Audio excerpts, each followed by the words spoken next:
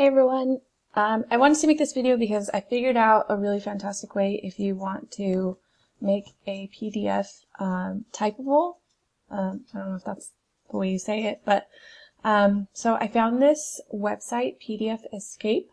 It's free to use, so I use the free online portion.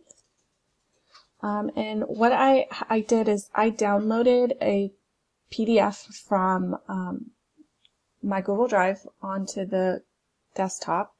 So I'm going to open it up for you and just show you what you can do here.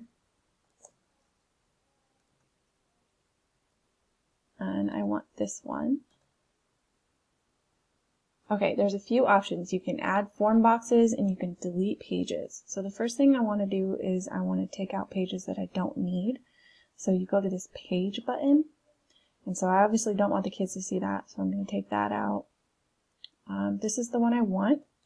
I don't need this one because this is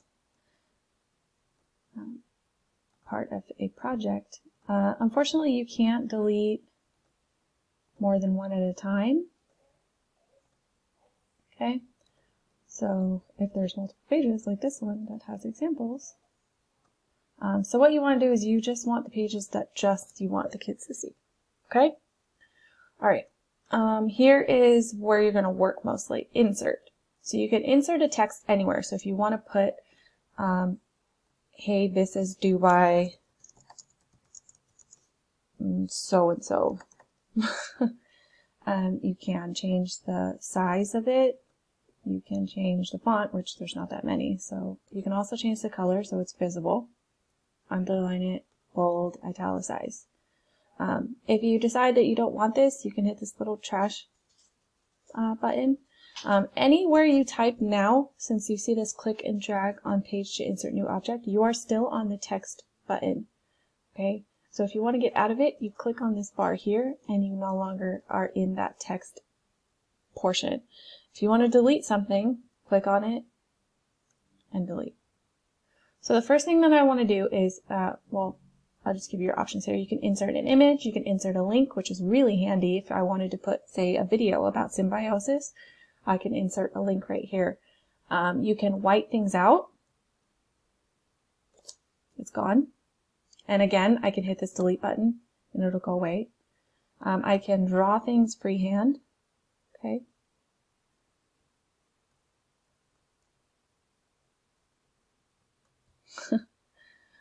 Okay. I'm going to delete those. Not sure. Do that. You can put an arrow, circle, rectangle, line, check mark. These check marks are actually kind of cool. If you put a box like this. Oh no, not that one. Sorry.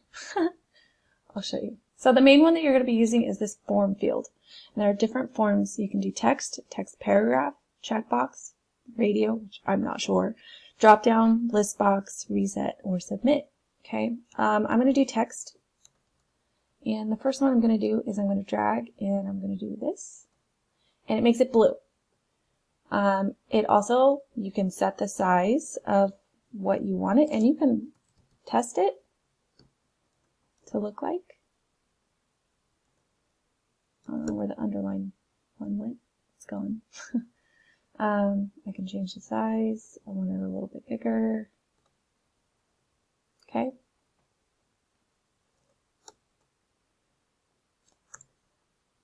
All right. So that's the first one. When I click, I'm going to delete that. Delete that. So now I have a form there. So I'm going to keep adding these form fields. Okay.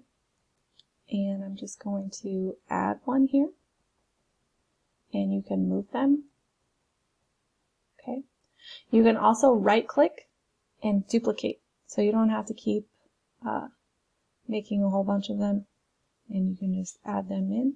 Right click, duplicate.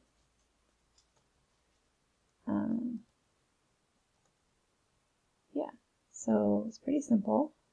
Okay, so for the single lines, that's how that works. Okay, fill in wherever the kids are filling in. Ta-da. Okay, the other thing that you do is say for example, this one, okay, you can do one line, but I gotta go back, form field. You can do one line at a time and make separate ones.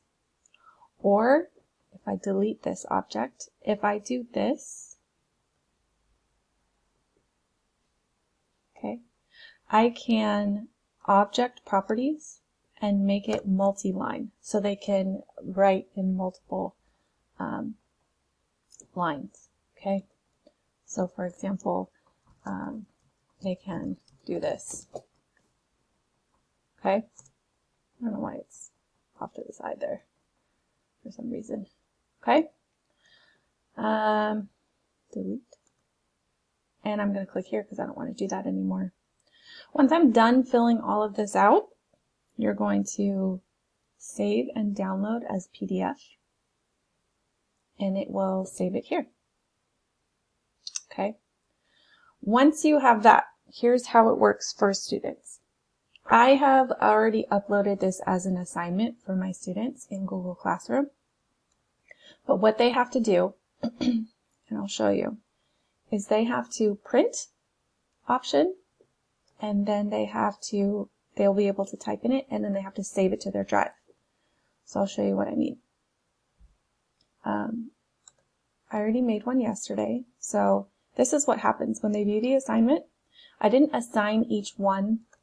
I didn't make a copy for each one. I just put the PDF on there. So here's the PDF. At this point, it's not editable. Okay, this is just a view only copy.